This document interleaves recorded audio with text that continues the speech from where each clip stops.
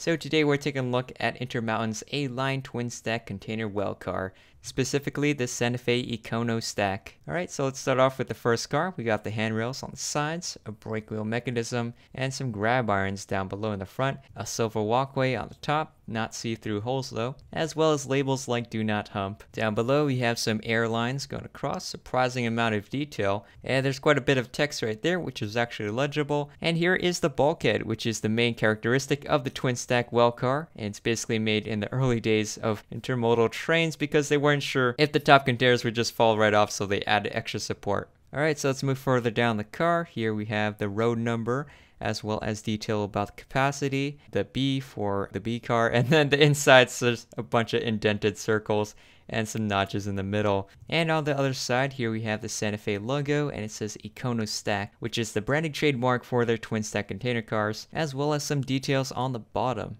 Alright, so on this end we have some more piping going across and a little air tank there. So here's what it looks like from above, and you can also check out the Jacobs bogie. So on this end we have this chain that connects to a little rod, and there's a lot of detail. This is actually also separately applied, so it is not just molded on, because I saw one part of it's a little bit loose. And here you can see the airline, it just continues towards the front, adds another chain, and lots of little details that's different. And if we rotate this around, we can see the chain, it connects to that giant wheel right there. Alright, so let's pick up this car and see what it looks like on the bottom. There we go, the supports. And here's what it looks like from the top. So these are the intermediate cars, the C, the D, and the E cars. Now at first glance they all look the same, but they do have some differences. As you can see on the ends, they are all different. One has a giant pipe, another one has an air tank, while another one has nothing there. Also, this one has 2 air brake pipes, while the other one just has 1. And here's what the other end looks like, and they still have differences between them. You can see the C car does have this giant air brake line going across the side, while the other cars are more plain. Alright, so now let's take a look at the other end car and compare it to the first one that we did. The main difference is the absence of this brake wheel mechanism here on the end. And here's what they look like from the other side, which is pretty similar, but if you look on top, there is an absence of that bar right there. And this car does not have a bogie attached to it. Speaking of bogies, here's how to attach the Jacobs bogies together. So pretty much you just stack it on a pin into the hole, and it goes down, and here's what they look like on the side. They're not exactly flat, but I think that might be by design. Alright, so let's compare it to my other well cars, the Kato Maxi 4, Ather Maxi 3, Walthers Rebuilt Thrall, and then my A-line twin stack cars. You can see the twin stack car is pretty unique compared to everyone else because it has those gigantic bulkheads, which in the modern era they realized they actually don't need it all, so they just did it without them. It is still cool though, and they do still operate it to this day. And here you can take a look at all the different floor designs they have. I think it's pretty fascinating to know that there's actually a lot of variety between these well cars.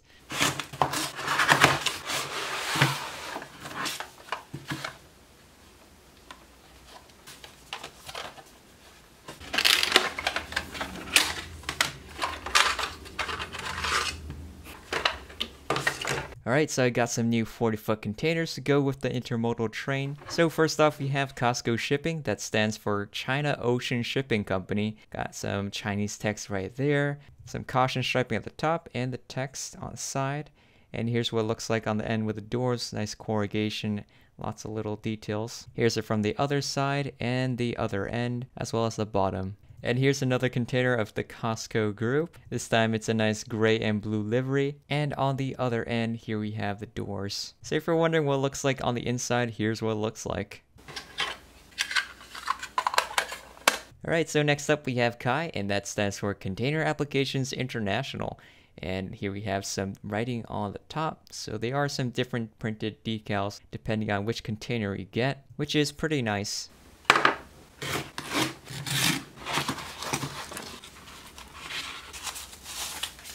Alright, so next up we have some 20-foot containers. We got OOCL, that stands for Orient Overseas Container Line, based in Hong Kong, so it has that Hong Kong flower.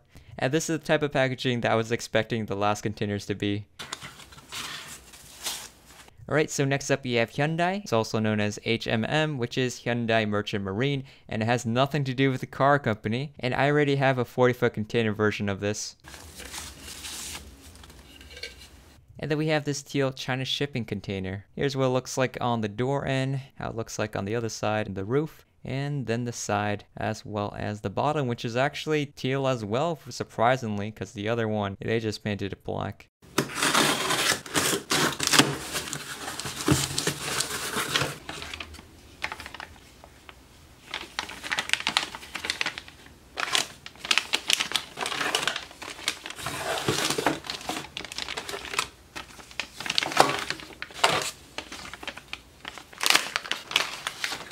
So now we're going to take a look at One Ocean Network Express. It's a Japanese shipping company, and it has this cool magenta livery.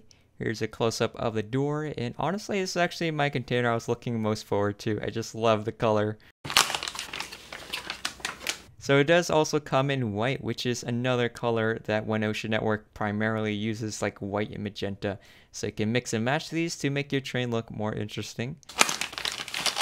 And then we have this K-line reefer container. There's actually some nice dotted lines going across, lots of little decals, and fun fact, the K actually stands for Kawasaki, and it is one of the 3 companies that owns One Ocean Network Express. Anyways, here on the side we got Carrier, that's the AC company, and here's just what the reefer looks like up close. And then we'll move on this side of it. It's pretty similar to the other side. And then here we have the door end, which is kind of flat compared to the other containers, but there is a subtle bump.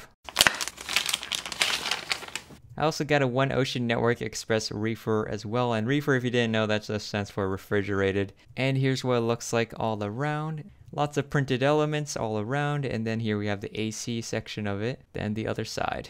And now let's compare the reefer to the regular corrugated version.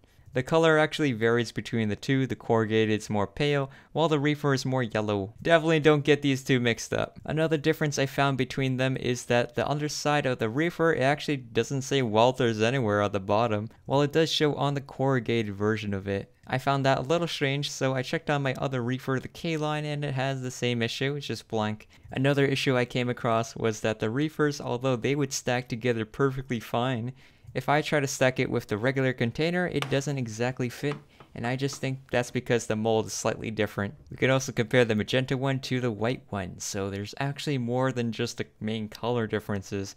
There's actually decal differences as well. You see the triangle is moved in a different place, and here's what it looks like on the door end. And then we'll take a look on the other side. They are different here, and then this side, it's also different. I wonder what's the meaning behind them.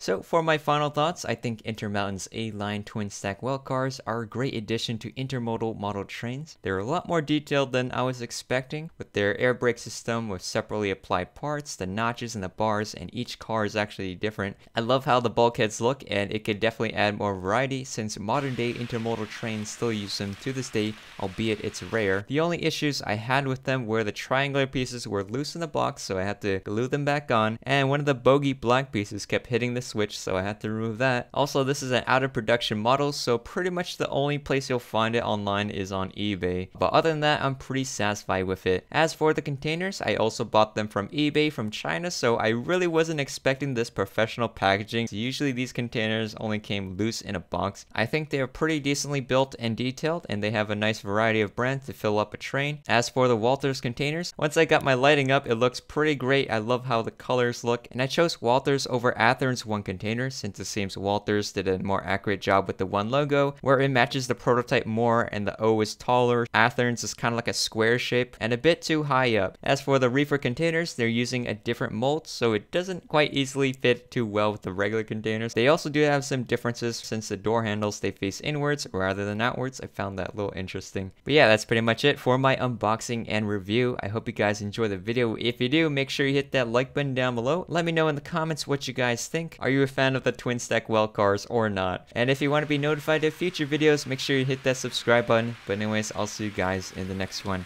Bye.